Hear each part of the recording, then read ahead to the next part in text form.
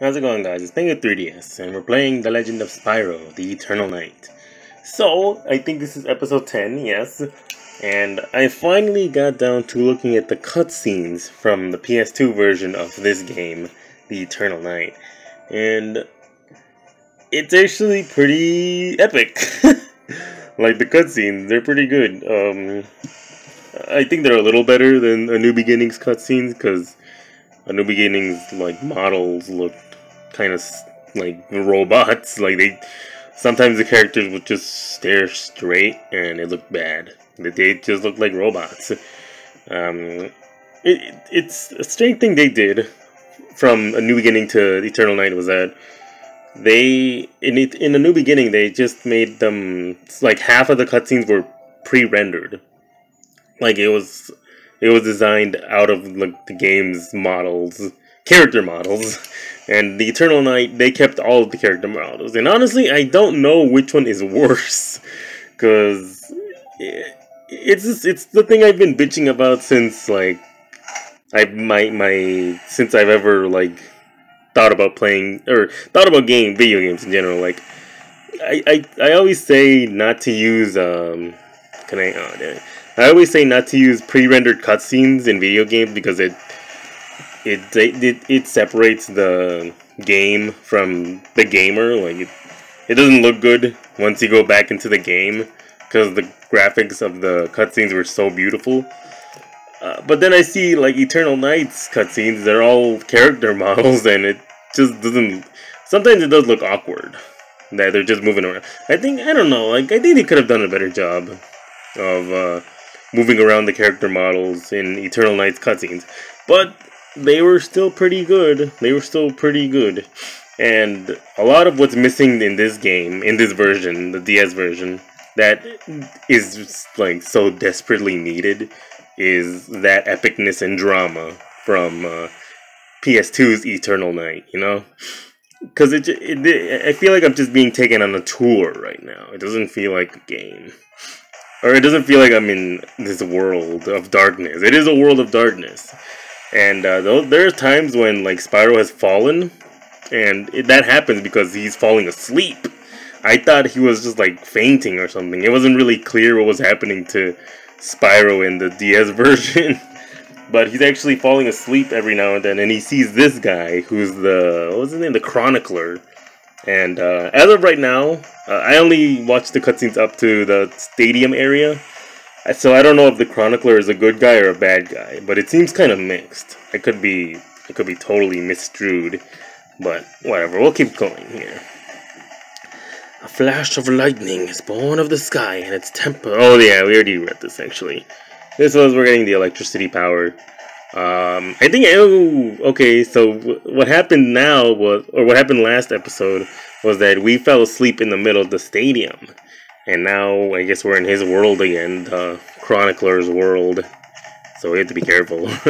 Oh, we need 4 mirrors, goodness gracious, I forgot all this. The cutscenes from Eternal Night, PS2's Eternal Night, was pretty damn good. It was pretty cool, but we didn't get much of it. On the DS version, obviously for its limitations. And you know how some of the cutscenes from this game is just like still frames, but it's kind of like a yellow and black drawings of the cutscenes happening. It's strange because some of the cutscenes in PS2's Eternal Night look just like that. So I guess what the developers of the DS version thought of was to just like implement some of those cutscenes into some of the PS2's cutscenes into this one. Oh god, I almost fell off. Okay, so I thought that was really strange. I don't know if I take falling damage, but I don't want to start over again, so. Okay, we got the mirror puzzle. Let's see. Oh god, what is this? Is this the one that changes colors? Yep. Oh, great.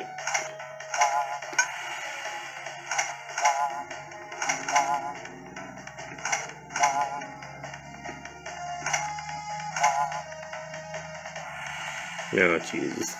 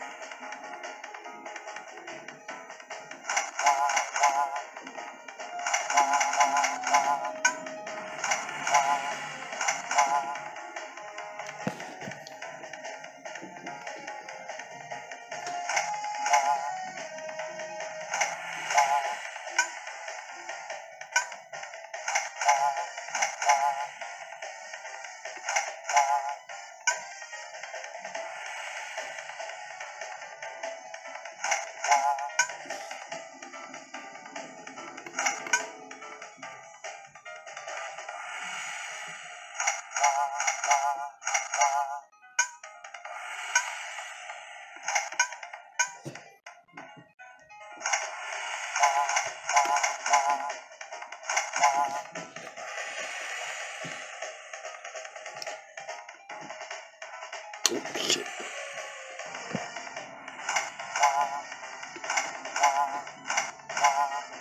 Whoa, I got lucky. Oh my god. Nice. What the heck? What is that, a portal? Oh shit. Here we go. What the? Oh my god. Oh god. Okay, this is unexplained. For some reason we're fighting all of our friends. I think this is Voltaire. Or Voltine or something like that. I don't know why we're fighting our friends. I feel like... Oh god, I don't even know what he's gonna do. There we go, okay. I feel like the developers of this game were kind of confused. They thought the dragons were enemies, but...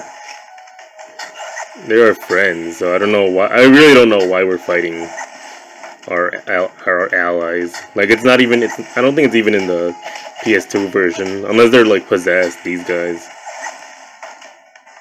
Well, to be fair, I only saw the cutscenes. I didn't see the actual gameplay. So I don't actually know what I'm doing fighting these dragons. Oh, Jesus.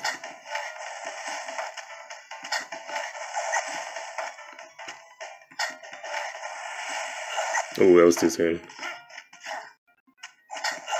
Oh, God. Oh, I'm gonna die.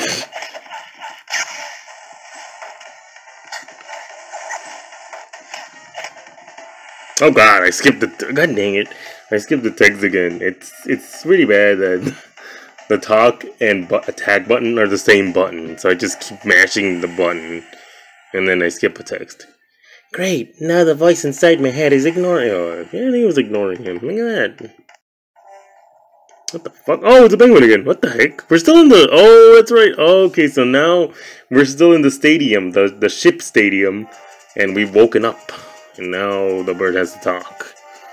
Guests of the arena, we have exciting news for you regarding one of our combatants. Shall we bring him out? There is a rumor about that this little purple dragon may be of great importance. What say you, dragon? What greatness can you offer? The only thing great you'll be showing us is great pain. Press the attack button to attack with electric breath. What the heck? Electric attacks form electrical clouds over enemies, stunning and damaging them over time. I like the Dawn of the Dragons. What the heck is that? Hopefully that was a checkpoint, because I don't want to do the last... I don't want to attack the electric dragon again. So let's see. He's slow too. Did that even damage him? Oh god! What the heck? I'm just gonna go for it. I don't know what this does.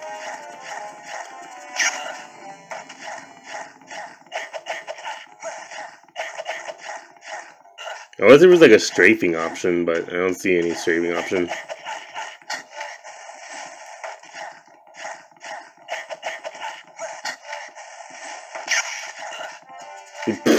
Wow, whatever.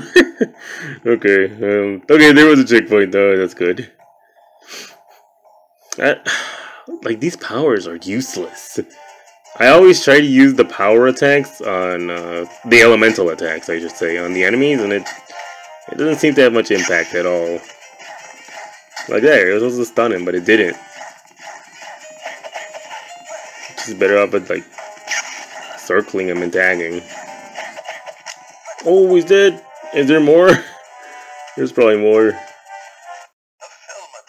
Okay, never mind. There's no more. Spyro had defeated every challenger that Scratch and Sniff had thrown at him. Scratch and The audience turned the silence into boos, as they could not approve of the triumphant little dragon. But fret not, O faithful fan. Tonight, we have a special bonus match. Cool, bonus match! The crowd erupted with exuberance at the thought of a new and mightier challenger to take on Spyro. The gate opened to reveal that Cinder was indeed Spyro's new challenger. The crowd went into a frenzied roar the moment they saw Cinder step onto the arena floor. Spyro and Cinder circled one another in the center of the arena as the crowd screamed for more action. Suddenly, Cinder lunged. Spyro rolled to the side. What? I don't get to battle her? Cinder, I'm not going to fight you. Oh, great. I'm just trying to put on a show for the crowd while we figure out what to do. All of a sudden, a mysterious relic fell from the sky.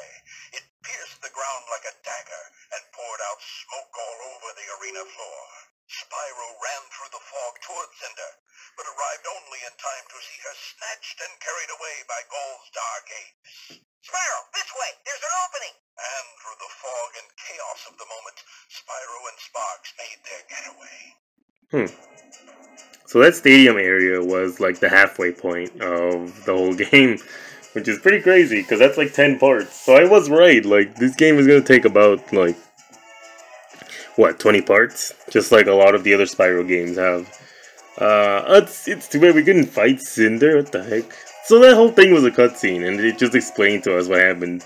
I guess we're making our getaway out of the ship. Damn it, was it one thing else to say? I was gonna say something, but oh, right. Cinder's character model in PS2's Eternal Darkness looks awful. She looks creepy. I mean, like compared to Dawn of the Dragons, like she has a lot more color too, I think, or maybe she's just as dark as she is. I think she is just as dark, but something like her eyes in Eternal Darkness or the Eternal Night is just like half the eye size that it is in Dawn of the Dragon. It's crazy. I saw Cinder, I didn't even think that was Cinder because this dragon's eyes are they're so small, they're almost like slits compared to Dawn of the Dragon's Cinder. They made her hot. But that'll be it for this time, guys. Thank you for watching. Hopefully we'll get, I don't know, a cutscene with Cinder. I feel like this game is all about Spyro and Cinder, but it's not. So that's what I was expecting the whole time, but oh well. This is Penguin 3DS, signing out.